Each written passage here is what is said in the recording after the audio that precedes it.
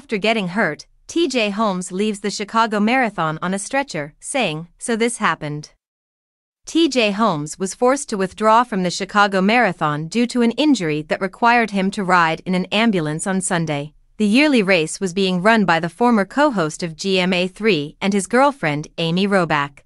When he was forced to withdraw at mile 21. Holmes shared a picture of himself on Instagram of himself lying down on a stretcher in his marathon gear while receiving treatment from an emergency medical technician, Robach, who withdrew from the marathon to go to the hospital.